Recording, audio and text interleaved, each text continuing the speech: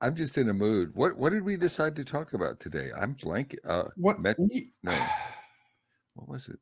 executive math, Robert? Yes. Executive math and the perils that lie Is that within. like 1 + 1 = 22?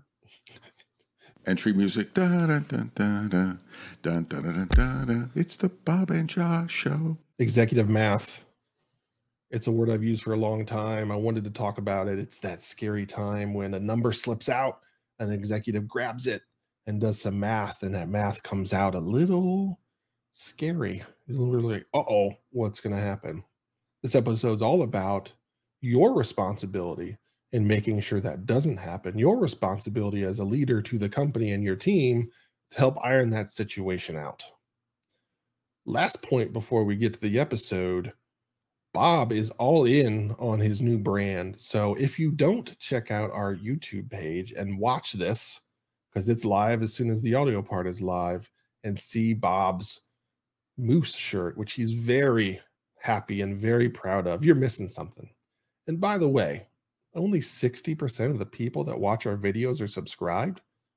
Come on, if you're going to watch a video, just give us a subscribe.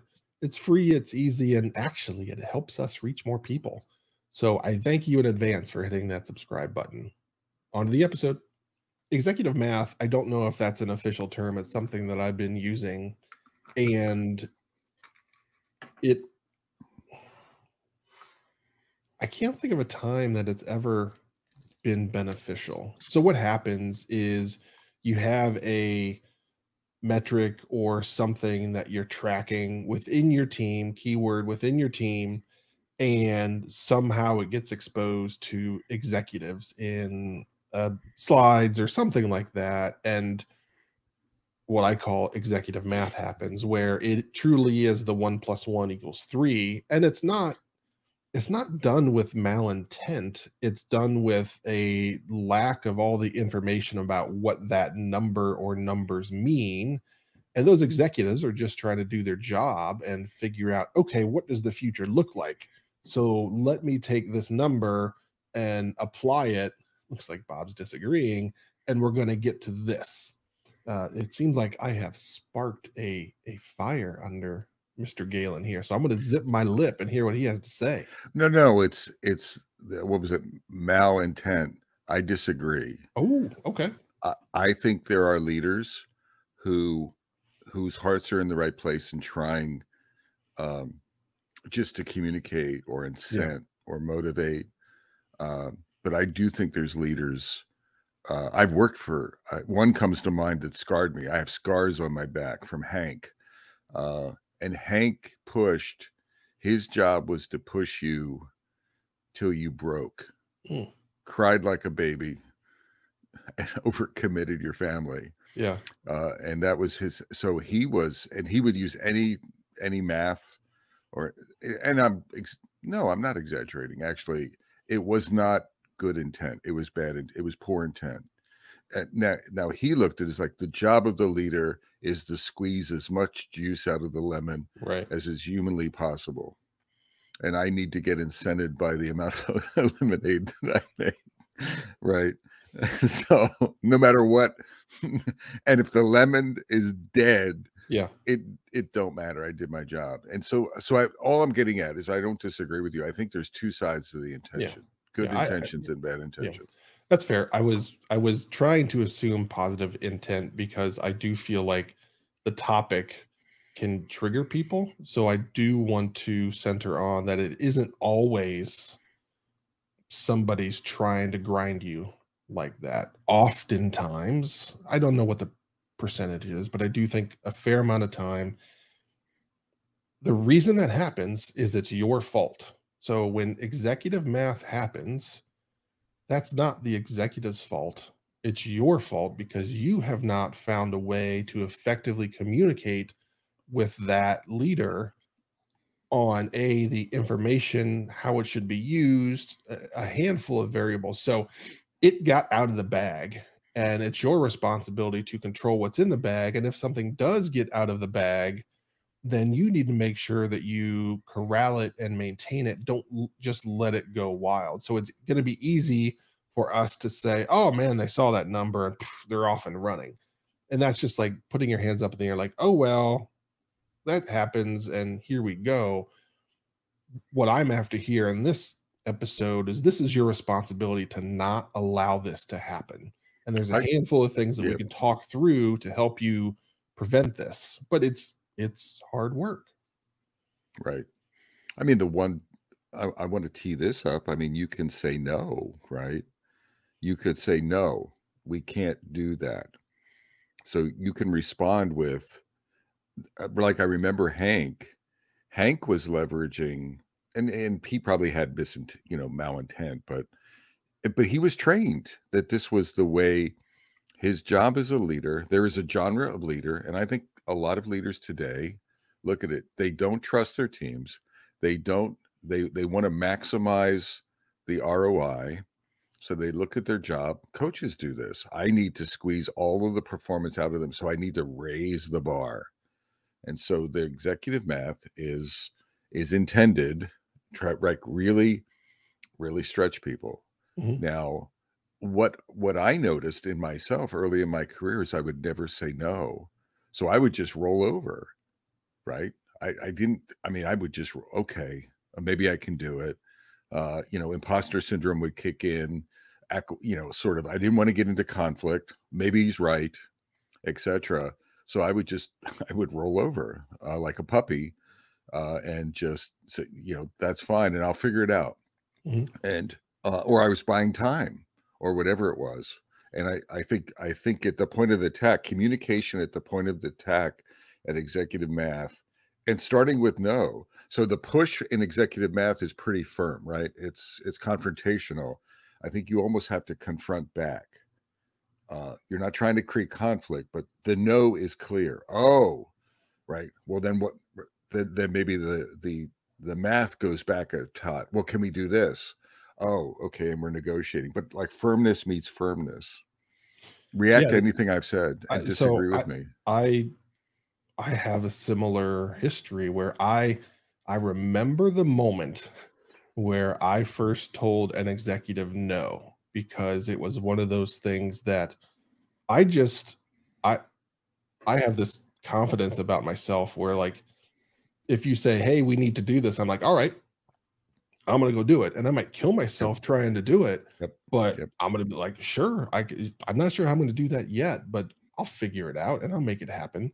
And as I grew and learned, I started to understand the boundaries that were realistic within myself, and more importantly, my teams. This happened when my team size reached a larger number and I understood what I was signing up, 50, 70 people for, and the weight and responsibility of that. It was like I can't let this happen. So I then said no. And to your point, it was, oh, okay, cool. Well, then what can we do? And that's the initial hurdle people have to get over is, if you disagree, it doesn't mean someone's going to rip your head off. The most likely case is going to be like, oh, all right, well then what are the options, and trying to Right. work through it. So that's the first thing. I mean, I joke. I teach leadership workshops. I forget when I did this. It was a long time ago, but I try to get folks. I used to try to get folks to say no, and I think I'm a relatively good leader, an agile leader, and so I'm empathetic, etc. But part of the leader's job is to push, and so I would keep put. I think, and this is on the assume positive intent side, but I reserve the right as a leader to push you until you push back. Right? That's a okay strategy, right? If you're not gonna say no, well, then we can do more. If you're not going to say, "Well, what problem are you?" Steven said, "What problem are you gonna solve?" If we're not gonna create dialogue, well, then you have capacity. So have the courage to put to communicate from that point of view. And if you don't, and there are some people that are incredibly then I'm like, "Oh, okay, so you can do 20 more features." Well, 30, cool, 40, 50, and I'll keep going. And I'm like, at some point, you need to say stop. At Right. what point will magic and pixie dust not be able to do that job?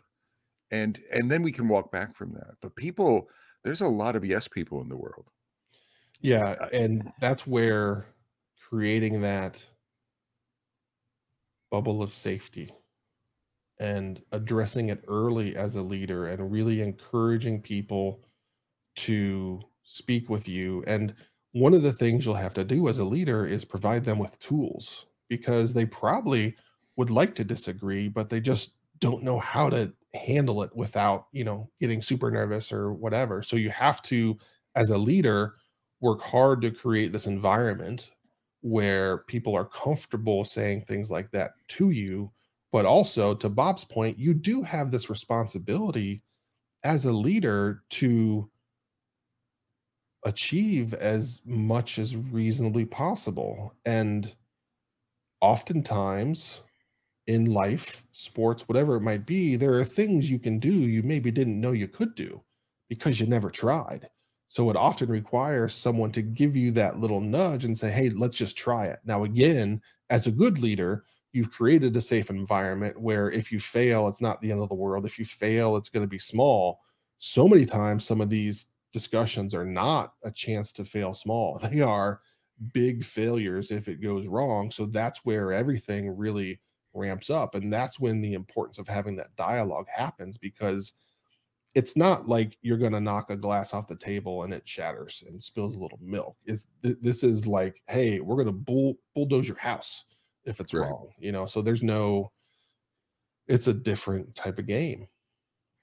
Steven said something. He says, what one challenge is when there's a board involved and the folks between the board and the teams have to commit to the board for next year's budget, or whatever it is, commit, etc., which leads to, if we hire 3 more, so now I've committed to the board.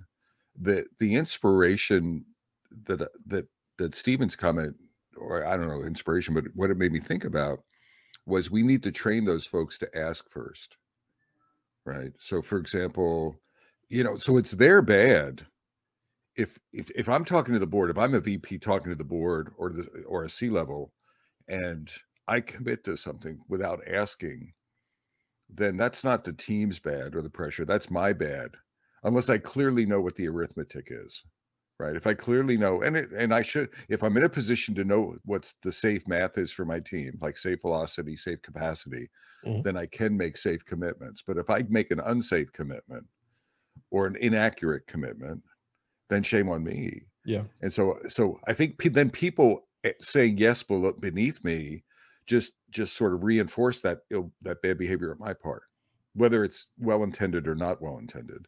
I need to stop doing that. And there's nothing that stops me from talking to the board and say, you know what, I need a day to go ask the team. I wish we would have more language like that with the math. Even when I had figure, I could make, if we want to do that, we would need to add 3 more teams, and it would take us a quarter to ramp them up. I had math in my back pocket, but I still thought it was prudent on my part to validate it with the team, because I'm not omniscient, right? I'm not, right? There may be some things I'm missing. So that there's that lost art of, and it's uncomfortable. Like, I can't answer you. So it's yes and no, but it's also answering now versus going and figuring it out. I think it's more powerful to say, all right, I'll get back to you in 2 days. Yeah. People want to answer right away. Yeah. Where, to Bob's point, where I see this most often is in the boardroom, and especially early upon the formation of a new board through an acquisition or something like that. Board management is one of those things that's very important, and it almost always gets to a point where the executives slam on the brakes and say, like, wait a minute, who's running this company, us or the board? And every board I've ever been a part of or worked with or anything, they're smart and they know they don't know the business. They trust the leaders to operate the business, but it's those leaders that haven't navigated the board dynamics yet. And for like that first 12 to 18 months, there's a lot of yeses with not enough research, because it's just like, hey, we got to win the board, we got to do this, and all of that stuff. And then there's always a moment where it flips, and then things get smoother. But it does take, with new boards, unfortunately, I've seen it like 12 to 18 months as leaders figure that out. Now that's for a new leader that hasn't been through something like that. For somebody that's been through it a handful of times, then it's completely different. But that's where a lot of challenges happen. And as Bob mentioned, it's your responsibility as a part of the information and education that's provided to your leaders, so that they are armed and ready in moments like that, or know they can get it from you and get the right answer. So again, as this bubbles up, the responsibility does land on you to have command and control of those numbers. What would you do as a leader? You need a date from the team. So I'm pulling the scenario out, Yeah. so it's going to be a little rocky, but Yeah. so you need to go to a set of teams to figure out how long a project is going to take, Josh. Hmm. Hmm. And do you want them to yes you and they don't know the answer? So what do you want? Do you want yes and figure it out later? And now you're going to commit something, or do you want them to say I don't know and go figure it out? What do you want? I'm very comfortable with the I don't know, and my coaching to the team will be around the unit of measure of, Okay. let's use our Yep. unit of measure as a quarter. Let's make that the smallest we're going to get. Like, if this is something that, is obviously going to be a long project, let's not pretend we're going to know everything we need to know in the 2 days. We're going to come up with some sort of guesstimate on what this is going to take. So And so so the so I so if I manage things like that. characterize it as lie to me or tell me the truth, Oh, you'd yeah. say tell me the truth. Oh, yeah. Yeah. Because the yes is lying to me. Not Yeah. not in a malicious way, but it's okay. So now let's do that at a board level. We sort of Mhm. make these exceptions. Oh, I got to get the confidence of the board. Blah blah blah. Get it. Get it. Get it. Get it. But there's a choice there. Sometimes we make things too complex, right? Well, I it's Go ahead. the the problem is that it's the short-term comfort versus the long-term comfort. You might get a quick win if in that meeting you say yes. But if you say yes, and to your point, you're lying because you don't really know, the likelihood of that yes becoming a reality is pretty low. So you've already set yourself up for failure. You want to set yourself up for a victory. And yeah, it might not be like, yes, that leader's awesome, I'm so glad we bought that company. Uh, Good board members will recognize what a good leader is, and they will respect and value someone that has the backbone, the willingness to say, like, okay, cool, I gotcha. I could give you a wild guess, and it's 3 years from now, but that's not reasonable. So let me go work with the people that can get us closer, and then go from there. I I think all I'm saying is if you look at it sometimes through a team lens and say, of course we want that behavior. Then we bounce that same scenario up Yeah. to a leadership board level. And then it gets, it's nuanced. Oh, we need their confidence. No, it's about the same thing, Yeah. right? It's lie or truth. I know there's nuance, but it's lie or truth. And what are we going to do? And I think truth telling, and truth telling is having the vulnerability to say, if you know, then say it. If you don't, then if you don't have an answer and you simply have to go check in with the people who do, well, then have the wherewithal to do that. Yeah. Have the math, have that executive math or not. The other thing is, I think train folks like what I've done with boards. It's not just with boards that I contact, for example, and I didn't train formally, but I was sharing with the board and with the leadership team what our dynamics were. So I said, we're not going to do individual math anymore. So stop talking about how many developers we need. Mhm. We're going to start using team arithmetic, not Mhm. individual. Stop with the individuals, teams, and not and you don't start the clock ticking until we have a team. Right. So you don't, oh, we hired one developer for that team. What's that team going to? No, we don't have a team yet. And teams, so we talked about team, structuring a team. It's how many people, it's cross-functional. We talked about ramp up. Like the first quarter that a team was together, we're not going to count their contributions at full because it takes them time to ramp up. Then we'll add them. So we talked about team arithmetic. We talked about adding them, how long it took to hire them and to form them and to ramp them up. And at some point, then we leveled the playing field. Like the amount of requests were different, right? It wasn't, and there was nuance. It wasn't just, well, we need to do more, right? We need to do more. How many teams do you think it would take to do that? There's this like collaborative training or retraining about the dynamics. It's like when people play arithmetic like that, right? Executive arithmetic, it trivializes so much of the nuance of hiring people, etc. Like getting them to be aware of ramp up time for a team, etc. So I think there's a training aspect or a communication aspect. They can't just trivialize things. Yeah, one of the things, as I was leading a group of product managers at my last large gig, and product managers get defined a bunch of different ways, but we didn't go the CEO of the product, but it operates like that. And the message that we provided to our product managers of this is how you show you have things under control. One, have a plan, and two, have command of it. That's, and what is that command? It's knowing what you're trading off, being able to have that discussion of, hey, if we want to do this, we're going to have to give this up. And it's not just something you put on a wiki page and you don't reference. It's a roadmap or something out there, but showing you're actively managing all of the ins and outs and everything that goes along with it. And that holds true all the way up the ladder. If you go to a board, the same thing of like, hey, this is where we're going, this is what we're doing.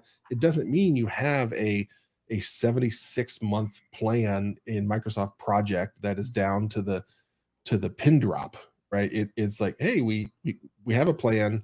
We're comfortable with about this much in the future. Here's how we're managing. We're working on the stuff that's in the background. We're going to clear that up. And you just show that capability, and everybody's shoulders relax, and there's now comfort, and it creates that dialogue as opposed to just yes or no.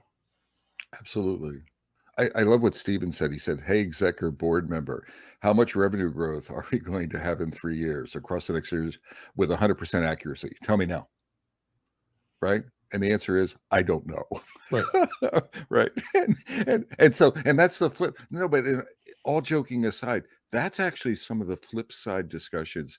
So the business is dynamic and complex and unpredictable. Yes. Guess what? Welcome to my world. And this isn't an excuse for, I'm not being willy-nilly. I'm not looking, but there's complexity here. Hiring, skill sets. We can hire front-end engineers, but it's incredibly difficult to find good back-end engineers. That's a reality that we have. Oh, I'll just throw money at it. Get them, we'll get them from Saskatchewan. No. Not that there's anything wrong with Saskatchewan. Maybe I should start recruiting in Saskatchewan. I didn't know that. Exactly. It was a hotbed. It's a hotbed for that. We have to make a trip there. Exactly.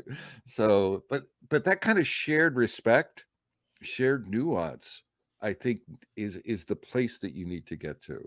That trivialization is a bad place. That one-way push. Oh, I don't care. This is what you get paid. But I think as a leader or a technologist, we have to push back on that in the right way. Yeah. Yeah. Or did we? I may have taken us off your executive math track. It's the thing I just wanted to make sure was that everybody understood what the heck I was talking about, because I don't know if other people use that term. And then the most important thing that I wanted people to understand is the responsibility you have in preventing and or corralling that situation from happening. Don't just wait for something bad to happen. You have to get out in front of it, and you have to make sure everybody understands what we're talking about and give them clarity. And again, have that command of the plan where as things change, you can make the right ins and outs that are necessary to keep things moving in the right direction. So that's what I was after, is making sure that the executives, it's so easy to just blame the executives. And yes, to Bob's point that he made in the first half, is there are some people that are going to try and use it against you, whether you like it or not. But in most cases, they're trying to do the best with what they have. And the reason they don't have the best answers because you haven't given it to them yet.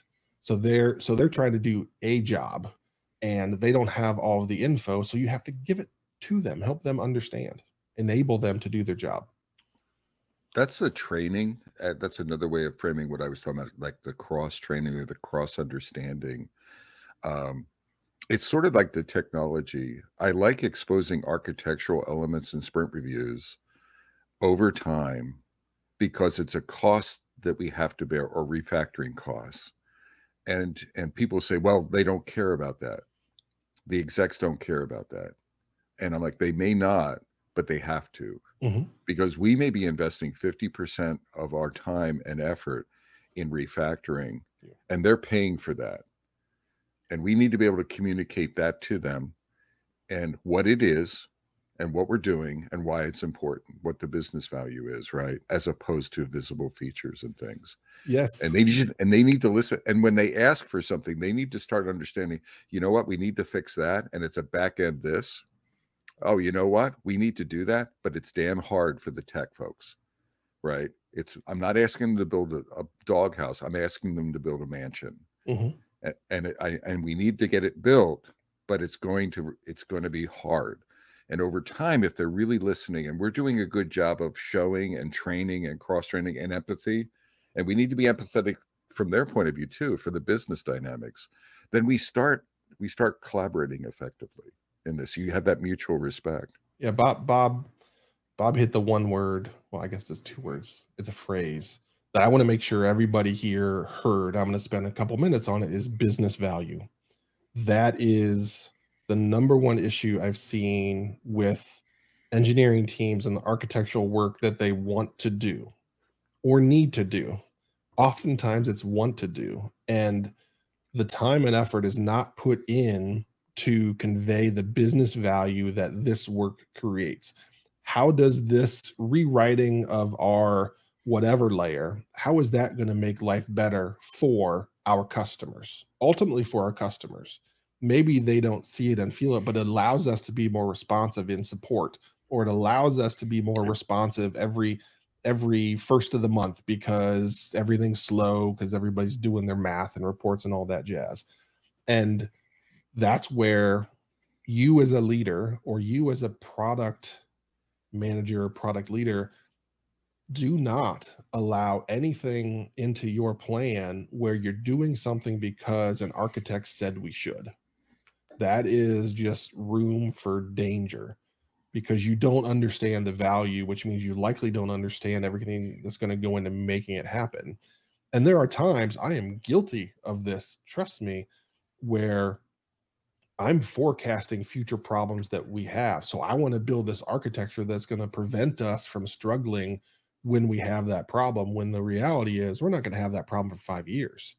And when that becomes a problem, then we'll fix it. So it also helps the engineering team and the architects think and realize, like, okay, yes, it would be cool to build it like that because we know that's the right way, but we don't actually need that right now. So let's not invest there. So that connection with architectural choices and the actual value that is delivered to our customer, that's been really sticky for every company I've been a part of. And it takes the product team to not accept items that are just because someone said so, and then working with that engineering team to tease out and understand, oh, so you mean it's going to do this? Yeah. Hell yeah, we should have done that 6 months ago, right? That's that hidden value that people don't know because it's like, oh, it's too complex. You're not an architect, or, you know, I am just a product manager. I'm never going to get it. Like, that's not okay to say. I think that's part of the executive math. is this ability to communicate, things like refactoring and architectural value, security risks, in not just in business value, but in numbers that execs like, complexity numbers, sprint numbers, scope numbers, over time, so that we can be talking about level of effort, level of investment, return on investment, etc., and really gain that understanding. Steven said something in the chat, Josh. Maybe it's something we could twist to a little pivot. Thoughts on funding teams versus projects. So we were talking about team arithmetic or executive arithmetic. Maybe go to the funding side just for a little bit. Any reactions to that? Yeah, the transition to funding teams opens the door for executive math, right? Of like, oh, so I have this unit. If I add 5 more units, that means I get this, right? Yep. And so then that's where you have to understand the complexity increasing as the team size goes up, or the number of products that are being worked on, or whatever those variables are. It's not linear. We certainly know that to be true, but you have to coach and educate that. I don't like to fund projects because we don't even know if that project's going to be a reality. We could, move forward in 3 months and realize that was a terrible plan. So what I do and what I build is teams that are, and this is a generalization, that are black boxes, where we can give them a complex business problem, and on the other side is going to be this amazing piece of software that helps the user save 100 Right. hours a week, or what, who knows, right? But that's what happens, because so much changes and there's so much that you don't know, and as you move forward in time you discover these things. So just fund teams that you can give them big scary hard issues and they'll crush it. I mean, that's my lineage. Is I don't want to fund projects anymore. I mean, I'm sure in Stephen's case, it's a good question, and there are organizations, many, that fund projects. They're still in a project management view, and that's fine. If I can avoid that, I want to avoid that. I want to normalize to funding teams, and teams equate to capacity, right? And that's our capacity, and so that's side one. How many teams? What capacity do we need? What does the release plan look like? And then how are we going to leverage that capacity? Is that product decision? Is it value streams? Is it products? And how are we going? And let's not overload the teams, right? And etc. So we're funding teams to support at a capacity level to support this. That gives us, the math should stop at some point. Oh, can we squeeze more juice out of the lemon? No. There's a limited amount of juice. If you want more juice, then we can add more teams. That has more cost. But there's also these dynamics, to your point, Josh, I think you were making, like skill set dynamics, hiring dynamics, ramp up dynamics, things like that. So it's not linear. It's not simplistic. Welcome. Like we need to jump for for decades, we've been pulled. Technologists need to understand the business. Right? They need to be empathetic to the executives. Guess what? It's reciprocal. The executives need to jump into my game a little bit. And I think that'll make us better partners. And that won't happen if you aren't honest. If you're just a yes person, then why would there be any empathy? Right? Because it's like, you don't need any, because and then, oh, why didn't you deliver on that thing you said you could? And it just becomes this vicious cycle that you can't win. But creating that honest relationship with your leadership team, whoever it might be, is how you end up winning in the long run. Both as a company, I was just thinking, as a leader, as an individual, like it may mean if you're in an organization that doesn't want the truth, you may need to find another organization or find another company. But I don't think then you fall to just saying yes, yes. Maybe in the short term, maybe your short-term strategy is yes, but find a place. There are places that not only can handle the truth, but reward the truth. That's what we want to. That's how we want to operate as a company. We're truly in this partnership role. Yep. Well, and I think back to, I mean, you are well aware of a place that I worked where the truth didn't matter. It was what was perceived to be the truth by a leader, and that's what was going to happen. That's what was going to get committed to the board. That's what we were going to deliver on. But surprise, surprise, we were always behind. Yep. You know, because the truth was delivered, but tossed out the window. Exactly. Did we cover this one, Josh? Do you think? I feel pretty good. I feel pretty good. We talked about what it is, your responsibility in the role, common signs you'll see, and I feel like we gave people a lot of like, here's what you can do, which is ultimately what I want is people to be able to walk out of here, whatever it is, and say like, okay, cool, like I've got this thing I think I can go help with now.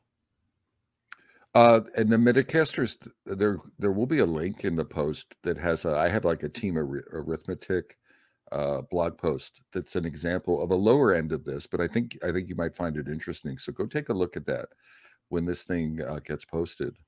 Other than that, Josh, let's take a fork in this. What do you think? I like it. All right. So from beautiful downtown Cary, North Carolina, I'm Bob. Hold it a second, everyone. I'm Bob Moosian Galen. If you listen, everyone, before I do my part of that, please go to YouTube and watch this. It is important. It's very important. Number one, you have to respect the brand that Bob has adopted with the suspenders, and he is all in on it. I'm all in, baby. He is equally all in on the moose. So, like, yes, you might listen to us in your car, but when you get home, whatever it is, like, turn this episode on YouTube and trust me, it is good and it's only going to get better. All right. And from rainy Fuquay Arena, North Carolina, I'm Josh Anderson. Shake and bake. Take care, y'all.